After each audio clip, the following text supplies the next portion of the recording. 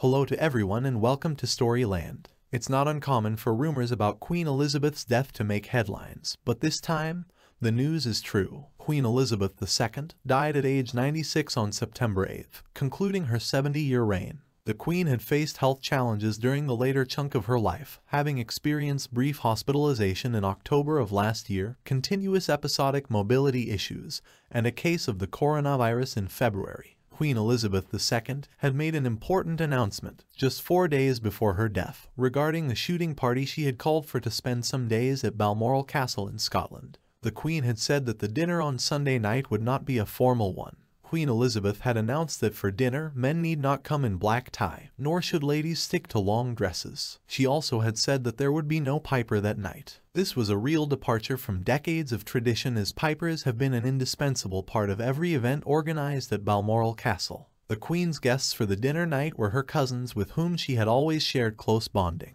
Although the Queen's health had made her last days tougher, she thoroughly enjoyed being at her favorite home with her loved ones. Reportedly, she faced difficulties in standing and walking, especially when she was going up and down stairs. The Queen had asked that most of the traditions of a Balmoral summer must continue, although she was not able to join them due to health concerns. Interestingly, the Queen had developed an affection for BBC weatherman Thomas Schaffernaker, and she loved watching TV weather forecasts. But hours before her death last Thursday in the afternoon, Buckingham Palace released a statement. Following further evaluation this morning, the Queen's doctors are concerned for Her Majesty's health and have recommended she remain under medical supervision. Parliament members and journalists had also changed into black ties to reflect the somber news of her illness. She remained under medical supervision at Balmoral Castle in Scotland, reportedly her favorite place to relax, when she died. Her family members, including now King Charles and Camilla, now Queen Consort, traveled to the castle on Thursday. Newsweek's chief royal correspondent Jack Royston told that Charles learned of his mother's deteriorating health only shortly before the public. Charles took a call,